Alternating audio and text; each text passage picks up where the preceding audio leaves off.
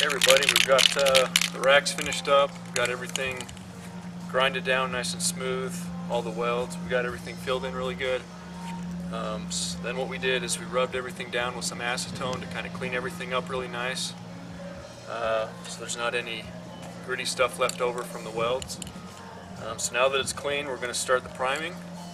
So I'm going to start priming a coat on, we'll let it dry for a while, and we could have probably put 2, maybe 3 coats on before we start putting the black on.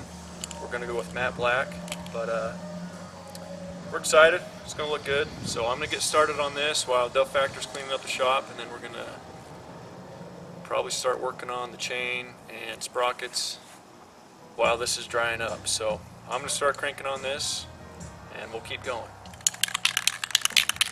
See how I do that, Mr. Duhfactor? You're good at it. Slow. You can switch hands, you can turn it upside down, shake it. Look, no hands. You don't even have to look at it. Whatever you want to do.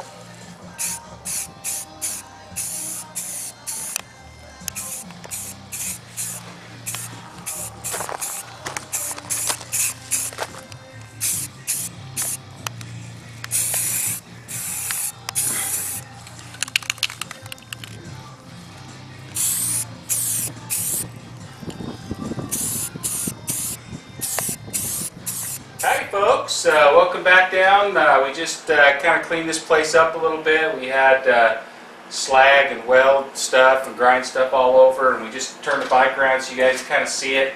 Right now we're in process of priming the racks, getting them ready for paint. So while that's all happening, we want to bring you to a new episode. This episode has to do with drivetrain stuff. And as we were inspecting EveRide's bike, we started to notice that his sprockets are pretty well had. So we're assuming that his chain, we didn't formally test it. The way you test it is you can measure from a certain number of lengths based on what the manual says. But when we saw the sprockets worn out, we decided, you know what, got to replace the chain too. And ideally, you don't really want to just replace the sprocket and the chain, or the chain only. Ideally, to get longevity, you want to replace everything. So I don't know if you can kind of hone in a little bit, but you can see on his sprocket, all of these teeth are pointed forward. They have a slant forward from just the workload on it, and this is the mark that Mrs. Duhfactor put down here. I was at work one day and called to ask her to count the teeth for me, and so she came down and marked it and counted. And this is a 47 tooth rear sprocket, and you can kind of see that the teeth are pointed forward. And actually, we noticed that the front sprocket, which is much more rare to have the teeth messed up on that. It does happen after a lot of miles, but and it may be a little hard to see now that I've kind of pulled this off, but you can kind of see some wear and some bending of the teeth, this one in particular forward, this one too. And what we don't want to have happen is have the teeth break off like a 2-bit meth whore.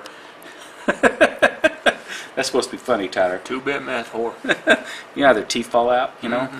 Anyway, so what we're going to do, or what we have done, is we thought about this long and hard, and we got him a new Renthal front sprocket. Now the stock teeth on this bike is a 15 tooth front sprocket, according to everything that we found. And we counted the teeth on EveRide's, and he has a 14 tooth front sprocket, which lowers the gear ratio, gives a little bit more torque down low. So we're simply replacing the front sprocket with the same tooth count that he had originally, which is a 14 tooth. So we got a Renthal sprocket that we're going to put on there for you, buddy.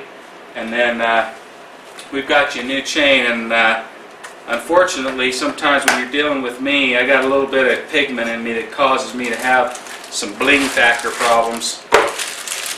How do you like the gold grills, baby? Oh yeah. You got a gold chain to go with your black bike. Sorry, I did the same thing on my bike, my chopper. And but this is a nice 520 O-ring chain that we're excited to put on. We've got also after careful consideration, EveRide, we hope you like it, we decided to get an Outlaw Racing Products rear sprocket. Now, the thing about this sprocket is this one has a 47 tooth rear sprocket. We thought because we're adding racks, maybe more weight, that it might be good to have just a little bit more gear ratio, so we actually went with a 48 instead of a 47. It's just one tooth. Yeah, you're going to lose just a little bit of top end, but not radically so. So we hope you're okay with that. So we're going to put a 48 on the rear, got a 14 on the front. We're going to put the new chain on, get everything adjusted. It's going to need some wear-in time. And then the back end of this bike will be done. We've got a few other things we need to do. Put the hardware on the tank, get it cleaned out, and wait for the racks to dry, and basically start installing stuff. We're still waiting for the throttle position sensor to come. It's supposed to be here in about 5 days, and then I think we're going to be ready to start setting the bike up for them, which will be a lot of fun, getting the suspension set up. So stay tuned, folks. We're going to swap all this stuff out, and then we'll show you what it looks like when we're all done. Okay, we've got this rear tire off, getting ready to replace the seals. We wanted to point out how not to put your seals in. Now, they might have done this for a reason. They might have noticed that this part was worn out, and they wanted to put the seal on a new area. It's really worn. But what they did, if you can see, there's a spring on this outside of the seal. They put the seal in backwards. Okay, it's supposed to go the other way with this concave side inward, and it's the same on both sides. So it might have been intentional. I'm not sure. But either way, we've got new pieces, so we're going to make sure and clean this out real well and put the seals in the correct way with some new grease in there, and put these new pieces in. So just want to point that out. Those are in backwards. Usually that's okay, but not with bikes. Yeah. So here's the new piece we're going to put on. There's the old piece. See the old ruts in that thing that are rubbed in there? There's the new one, nice and shiny. That's what we like. We like nice and shiny. Just to get dirty. Welcome back, everybody. We've got the new 48 tooth sprocket on. We've also got his new Bling Factor gold O-ring chain. Got the Renthal sprocket on the front, and we don't have the cover back on yet. We're going to put that on in just a minute. But the chain was just barely long enough. And after it stretches a little bit, it'll probably need to be adjusted again. But we've got just enough adjustment in there now for him to get started with. And I like it. I like it. It all looks really good. Ready to go. Utah Backcountry Discovery Route approved. Is it Rojo neck approved?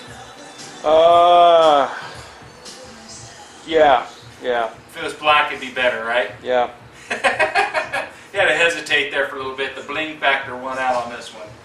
So we're going to put that front cover on and probably start working on the tank, throw another coat of primer on the racks, and we'll be good.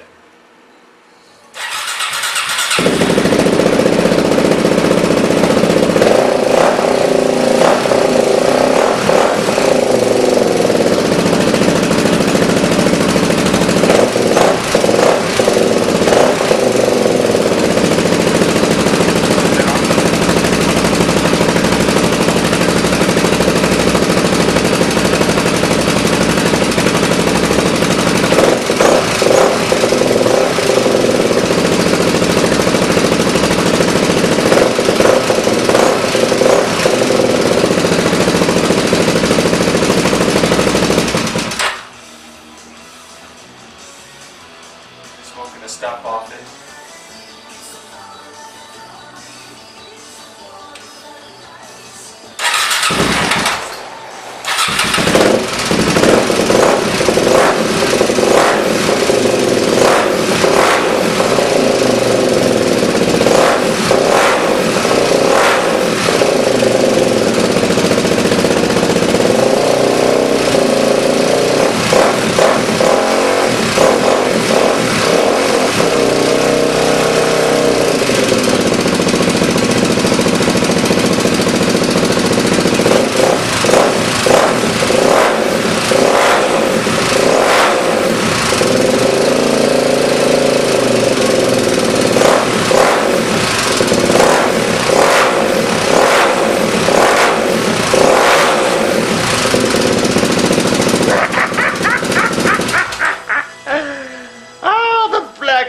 is such a bitch. Okay, everybody. Hey, we've got this bike back together again, and everything's working good. We still haven't done the throttle position sensor yet, but of course it runs without it. It's sounding really good, idling good. Ty's got some gyro going, so I want you to just listen to it for a second here, just to kind of wet your whistle there, EveRide.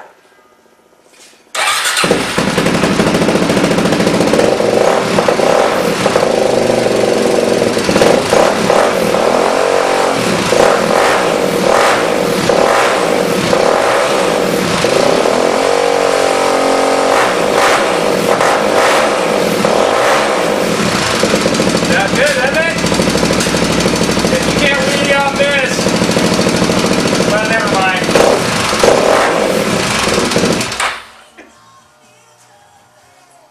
I can't hear anything now.